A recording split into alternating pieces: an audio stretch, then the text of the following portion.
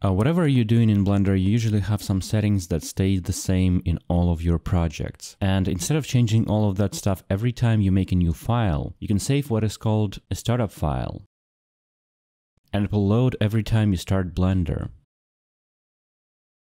You can have anything you want in it. You can remove the default cube, camera, and light. You can save any viewport shading options. For example, I like having shadows and cavity enabled. It makes shapes more readable. I also have snapping set to vertex. By default, it's increment. You can set up any output settings. For me, since I'm focusing on Instagram posts, I render square videos at 60 FPS and my timeline is 600 frames. For you, it can be whatever makes sense to you. You can also change workspaces.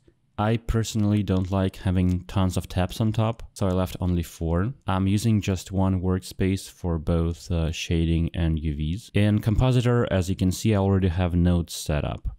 It's convenient not having to repeat all of these things for every single project manually.